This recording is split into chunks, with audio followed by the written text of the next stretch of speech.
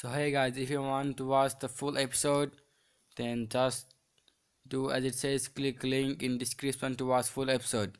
So I've put on a link in the description for you to watch the series. So just click on that description link and it will take you to a page, in a blank page actually, and there will be three dots, like two options. One will be share and another will be of three dots, like a line with three dots. So you can either select on the three dots and you can do open by website, or like open by any other website, like Google Chrome or any other, or Mozilla Firefox, Google Chrome. You can do that, or you can just go and click on share and send that link to somewhere else, or copy that link. Then after that, again click on the same link that you just now copied or shared to someone.